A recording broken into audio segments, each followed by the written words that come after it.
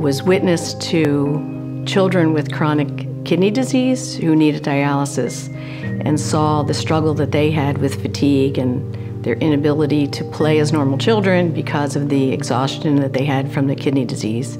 So one of the people that involved was one of my own patients who was 6, who received a live donation from his dad. And he recovered instantly and was able to then run and play, and we rarely saw him in the office anymore because his life was totally transformed. And then I happened to go to a kidney function where I began to learn about the altruistic donation. It was very impressive to think that I could donate to a stranger, and not only doing that, but to set off a chain reaction where I could donate to somebody who was a genetic match to me, where my kidney would work for them, and then their friend could donate to another stranger, and it passes down the line.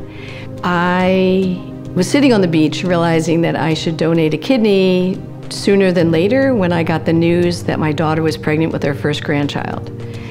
And at that point, I realized I wanted to be available to her and to take care of this baby. So I really wanted to donate this kidney before his delivery. So to give up one kidney is very easy because your second kidney compensates very quickly and quickly goes up to 75% of function. And if I don't develop any massive kidney disease, which I don't expect to, my single kidney will function until I'm 110. There was a lot of testing that I had to go through. I think that's true for all donors that have to go through a lot of testing to be sure that they're physically well. I viewed it as a middle-aged tune-up. I never would have had any of this testing done, except that I was a donor, but I had studies to look and see if I had cancers any place, any hidden things.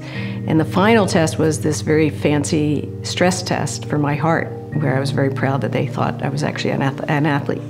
So I was very thrilled to have that final result. It's amazing that by laparoscopy, they can take your left kidney, is what they took for me, with these small tools through your belly button, and then retrieve it and pull it forward and then pull it out through the belly button. So I was probably in the operating room for maybe 3 hours. I was in the hospital then recovering for 2 days and then sent home, and I was back to work in 2 weeks. Now I'm 3 years since I did it, and very happy I did it. I forget that I did it until I see people in my neighborhood who say, well, how are you? And then I realize, oh, that's right, they know I gave a kidney and they're asking that question.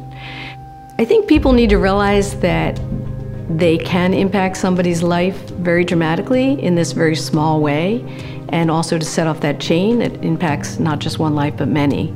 But I know for some donors, they're not nearly as comfortable in the hospital setting or with doctors as I was. And it is a big, big give for them. When you become aware of the impact it has on so many people, I think it's a small actual give for the individual person with huge, big, enormous implications. So if in fact you would like to speak to someone directly who's donated a kidney to get more information and see the experience that they had, the National Kidney Foundation will put you in touch with someone like me who would be happy to support you and coach you through the process.